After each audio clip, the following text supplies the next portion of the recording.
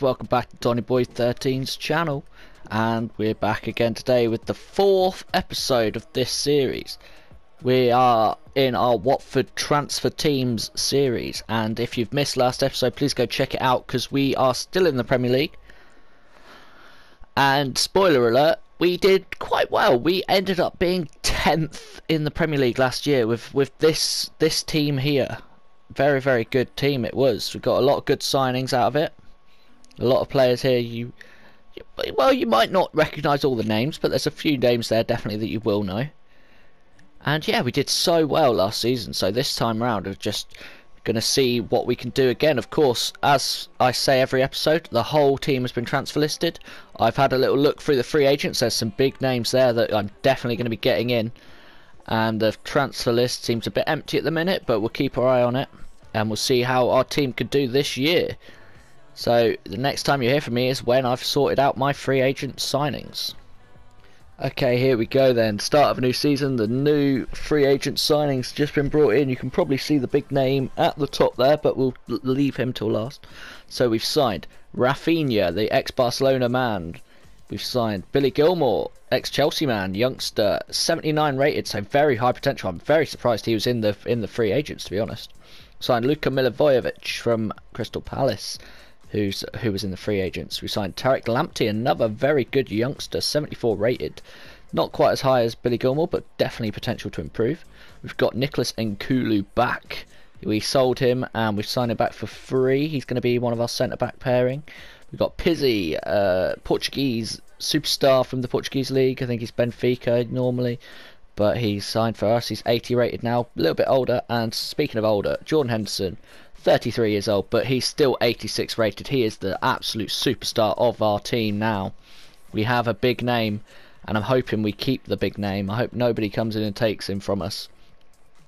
But he's definitely going to be the staple of this team. He's going to be that man in the centre, controlling the game, and hopefully leading us to European football. I'm going to say this year would be lovely to get, but I don't know whether that's realistically possible. We'll have to see. Got a lot of offers just come in. So we've got offers for Krychowiak. We've got an offer from Inter Milan for 6.8, which is accepted, and we've got an offer from Torino for 7.4, which is also accepted.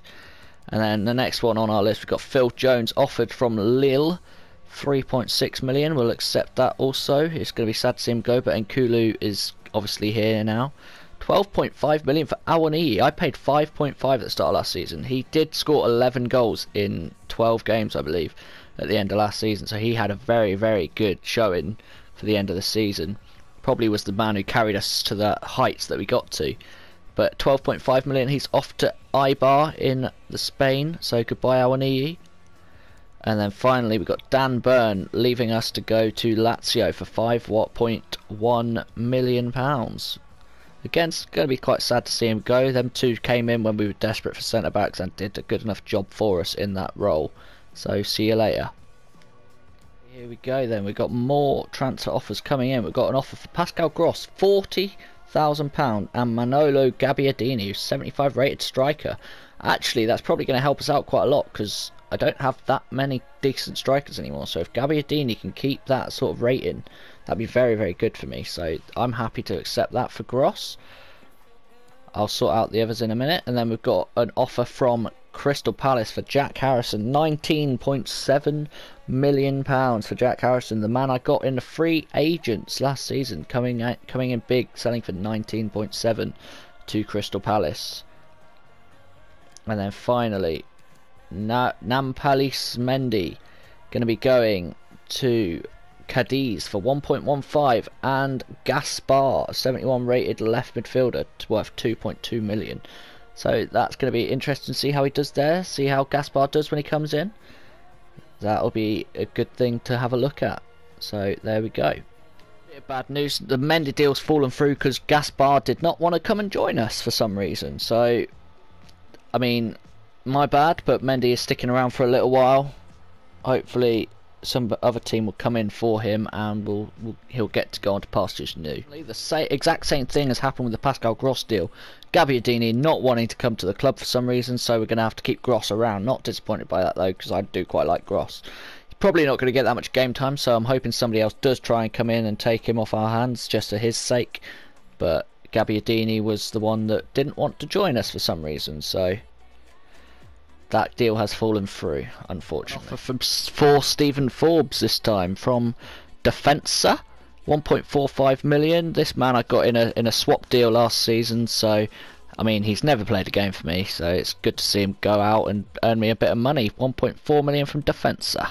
We got an offer for Martin Braithwaite from SL Benfica, 2.6 million plus that man David Tavares, 24 years old, 4.3 million value and 73 rated. Not terrible player actually to be coming in, but that does mean that we're losing one of our best strikers from last season. Him and Awani both out the door now. We'll have to see who we can get to replace them. For the third time already this season we've had a transfer fall through. Martin Braithwaite is not going to Benfica, and that means Tavares is not coming to us, not because of me this time, because they couldn't come to an agreement on the contract with Braithwaite. However, we do have another offer now for Danny Rose, the left back, like my main left back basically, from Köln or Cologne, however you say it. But yeah, he's going to be going to Cologne for 2.5 million plus Paulo Oliveira, providing that everything goes through, of course. So let's hope that it does, because Oliveira looks like he could definitely be in my team at the centre back role. So I'll try and get this one sorted. And it'd be sad to see Rose go, but it'd be a good player to get in Oliveira. It's another transfer offer for Martin Braithwaite now from Sheffield United, 6.7 million. Shouldn't fall through this time because there's no other player involved. Martin Braithwaite, good to have you, but it's going to be good to see you go, to be honest. And then Bonaventura as well, one of the best players for us last season, 33 years of age now, and he's going to Strasbourg for £11.1 million. But now from BSC Young Boys for Dwight Gale.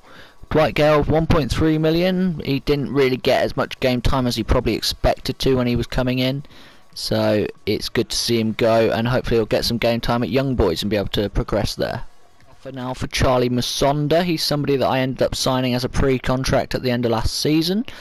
77 rated, very good. He's a right midfielder, probably won't get too much game time now though because of PZ coming in. £13.8 million offer from Bournemouth. I think that's very fair. I think he's going to be on his way to Bournemouth. Another offer for somebody I got as a free agent at the start of last season, I believe. It's Raheem Harper, the youngster that's at West Brom in real life. Still only 23 years of age, 74 rated, could potentially get a lot higher than that if progressed well, but he's not going to get much game time for me. Cagliari offering 5.4 million, I think that's a good move for him. Definitely will be playing, so we'll see how he ends up. 5.4 million coming my way for it. And for the second time in this series, we're going to be selling Domingos Cunha. He's going to Huesca this time for £9.7 million. I got him back for free, don't forget, after Sevilla bought him from us and then released him. So 9.7 million for a man I've got for free is very good, and I know he's going to be good in the future. 75 rated at just the age of 23, but I mean it's the series we have to accept. Got off for Christian Tello now. He signed for us for free last season, has done very well for us. 78 rated, 32 years of age now, so not going to get too much more out of him I don't think, but Nice is going to be signing him for £11.2 million. Biggest name we've ever seen on the transfer list has just come up, and I've signed him. It's Pierre-Emerick Aubameyang. We signed him from Real Madrid in this game, 84 rated. He's probably the best striker we've ever had in this series.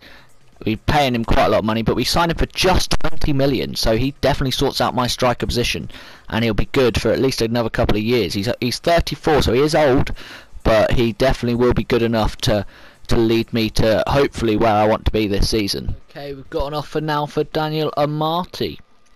Offer from Getafe, 9.7 million. He is my starting right back at the moment, but I do have Lamptey to just come in that spot, so I'm not too disappointed about letting him go. We'll just have to see if Lamptey can take the role, fill his boots in that right back spot.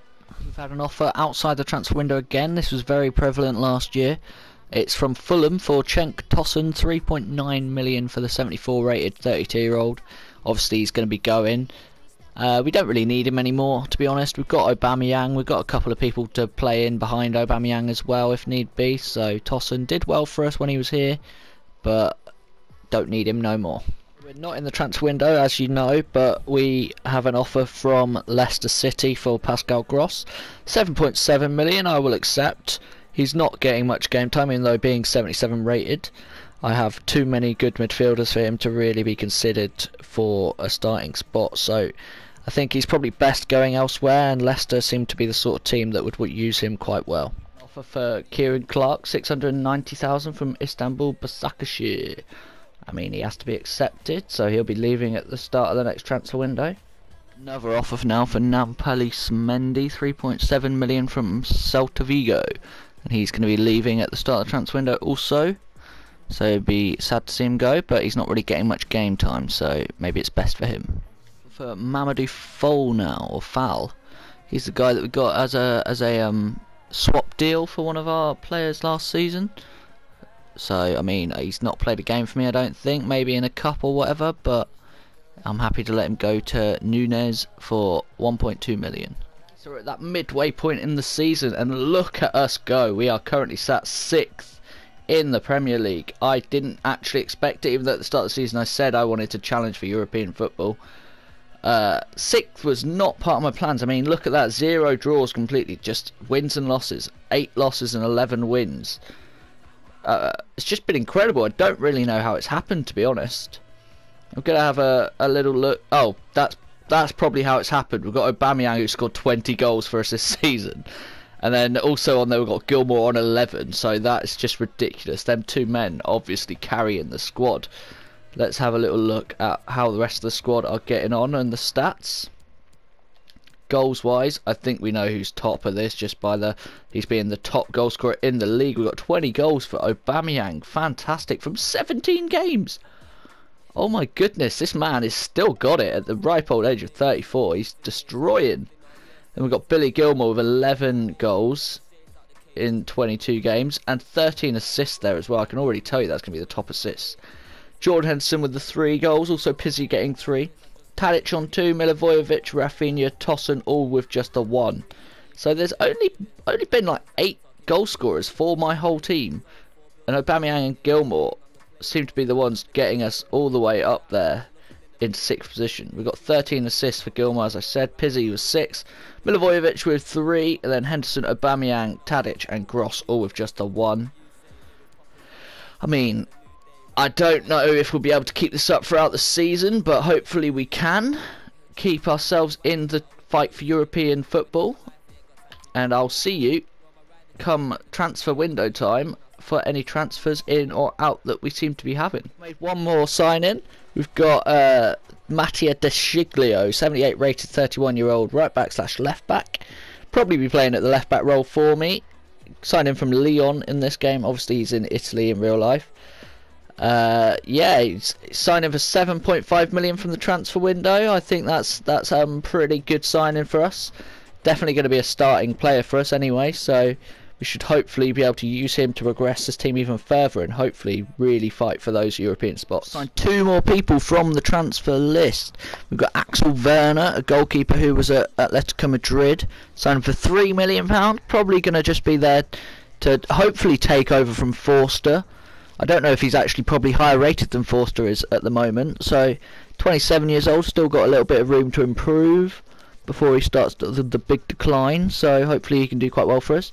And then I've got in Andre Gray again, just for a bit of nostalgia. 2.8 million for the original Watford man, signing back from Bologna or Bologna or however you say it.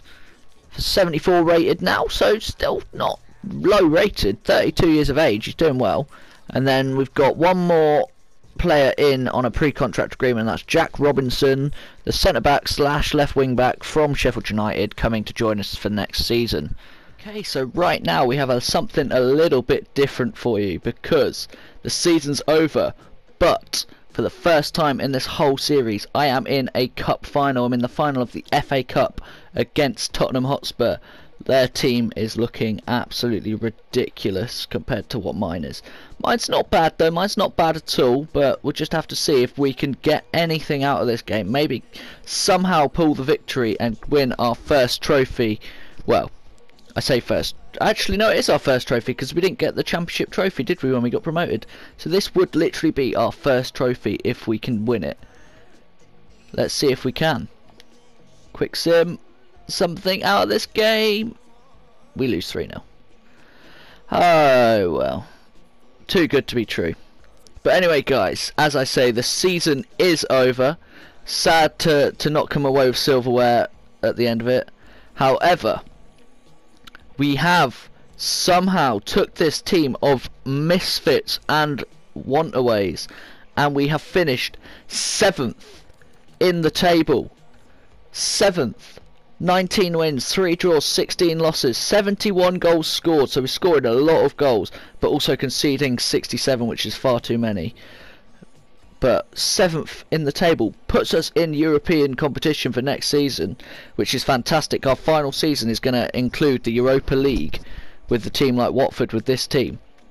And you might be thinking, how the hell have they done that with that team? Well, Aubameyang scored 27 goals. Top goal scorer Billy Gilmour scored 24 goals. I don't know how they've done it myself personally, but I've got 2 of my team in the top 10 of the goal scoring, which is just ridiculous in my opinion. Right, let's have a look at all the rest of the goal scorers. So as we know, the top 2, 31 in all for Aubameyang. 31 goals in 39 games, 27 and 36 in the Premier League. Then we have 26 goals in 45 for Billy Gilmour, with 24 of them coming in the Premier League. 5 for Pizzi, 4 for Milivojevic and Tadic, 3 for Henderson, Rafinha, Eggestein and Alexis Sanchez, 2 apiece for Nkulu, Gray, Lamptey, De Siglio, Willock and Dykes, all with the 1 goal. And now let's see for the assists. We've got Billy Gilmour top of the assist chart. He had a fantastic season.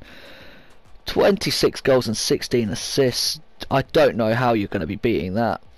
Then we've got Pizzi with 10 assists. We've got Milivojevic and Henderson with 4. Aubameyang with 3. Then Rafinha, Tadic with 2. And Matic and Hart. Rory Hart must have been in a cup game, getting the 1 assist there.